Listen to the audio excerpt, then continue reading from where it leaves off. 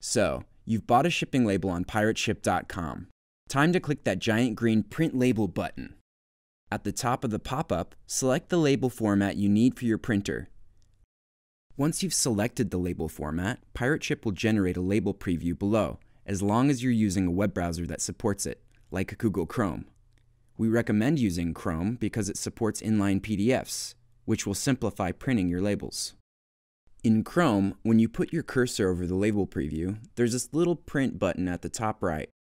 As you can see, clicking it opens a printing dialog box without having to download the file. In Firefox and in Edge, you can see the browser does not support inline PDFs. In Edge, just click the Open Labels in New Tab button. And in Firefox, right-click on the Download PDF link and select Open Link in New Tab. The PDF file will open in a new tab, and at the top right of each browser, click the printer icon.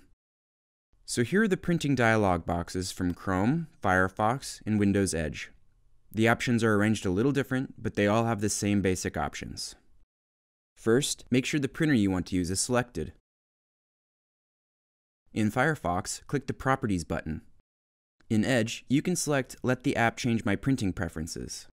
This should auto-configure the format for your printer. But for the sake of this example, we'll unclick it to show you the settings we need. Make sure the orientation is set to portrait. In Chrome, orientation is always automatic. It's also important to make sure we have the correct paper size.